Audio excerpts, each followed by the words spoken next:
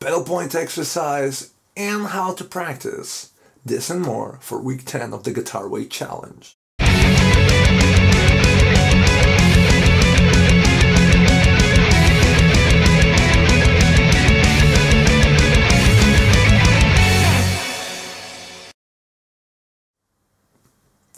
It's been 10 weeks since we've decided to stay true to our practice. Now, 10 weeks later, I'm starting to see some results on my technique. I hope you are seeing some results on yours as well. So, before we go into this week's exercise, let's talk a little bit about practicing. So, first of all, I'd like to say that I don't really like the word practice because it kind of makes you feel like you are twisting your own arm into actually doing something. No, it's playing guitar is supposed to be fun. It's supposed to be, well, what you want it to be.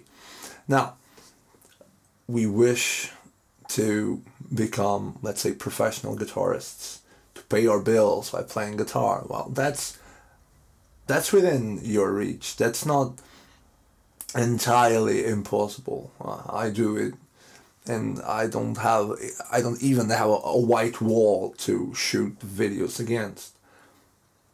Obviously, I don't pay the bills with my YouTube channel. I would like to do that, but until then, I will need to reach more people and just be consistent about my practice and about the things I do. So, let's leave that. Let's just concentrate on our skills and how we should practice. So, first of all, let's establish 3 rules. Rule number 1, we will need to prioritize the guitar. Look, I'm a gamer. I really like to play video games. And when I think about that, all the time that I spent playing Skyrim and all the time I spent playing World of Warcraft, if I had played half the time, if I had played guitar, I would be a much better guitarist right now. Maybe you think the same thing, but I don't know. We really need to prioritize. So now that we have established that it's important to prioritize the guitar, let's go into rule number 2. Rule number 2, accept the fact that there are thousands of guitarists out there who are way better than you are. It's not about being better than them.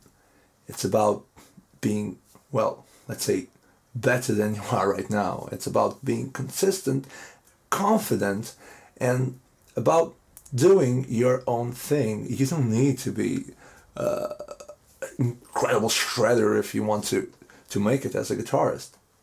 No, you don't have to. But you should be good. You should be proud of your work, and you should try to present the best performance that you can, because remember that the audience deserves that. They don't deserve to be fooled into seeing crappy guitar playing. Please accept that and actually take pride in your work and your practice, and don't try to feel threatened every time you see someone playing better than you, especially if that someone is an Asian kid. All right, so moving on to rule number 3. Now, remember the path from the how to deal with failure video. That's the rule number 3. Well, we have chosen the path, so we will follow the path. We cannot divert. Please don't do that to yourself. That's rule number 3. Stay on the path that you have chosen. You don't know how close it might be for you, so stay on the path, stay true to your practice, and good things will happen. So these are the ground rules for our practice. Now, into the practicing part actually. So the practicing part, you are going to try it like this. You will divide your time in a way that you have at least 1 hour for technical playing and 1 hour to songwriting or learning songs. Remember, we are trying to build a career. No more kid stuff. All right? Let's try to build a career. And in my opinion, 2 hours a day for a guitar when you are trying to build a career are not enough. But let's start with that. So, 2 hours. For the first hour, you will take 3 exercises. All right?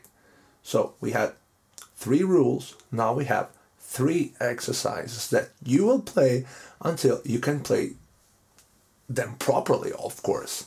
So we take the 3 exercises and you will play each exercise for 5 minutes. We will start at a slow tempo and we play the exercise for 5 times until we can play the exercise 5 times in a row perfectly. If you got the exercise wrong, start again.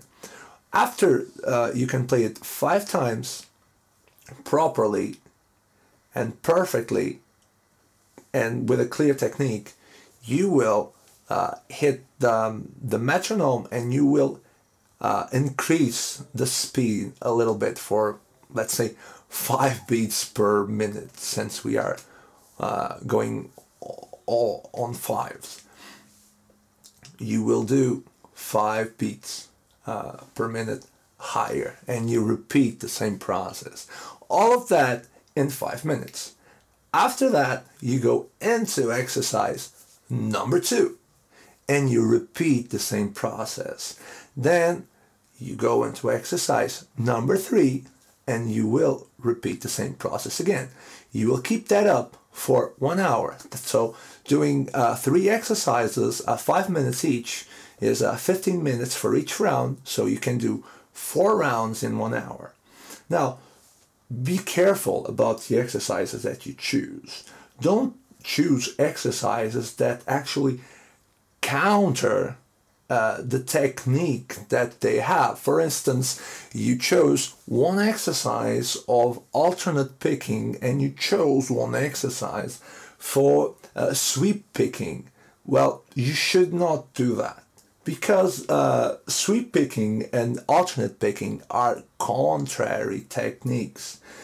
One asks for one thing and the other for another. So you don't need, or you should not do that to your brain. So be careful about that.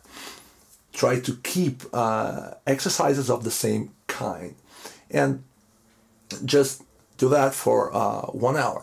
Now, on to the second hour of our practice.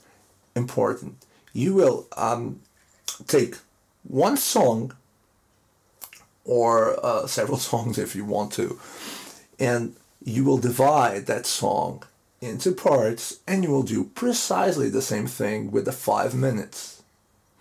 Play each part of the song until you can play the 3 parts that you have chosen perfectly. That's really, really important, and you will see that you will actually learn how to play that song faster. It will be easier for you.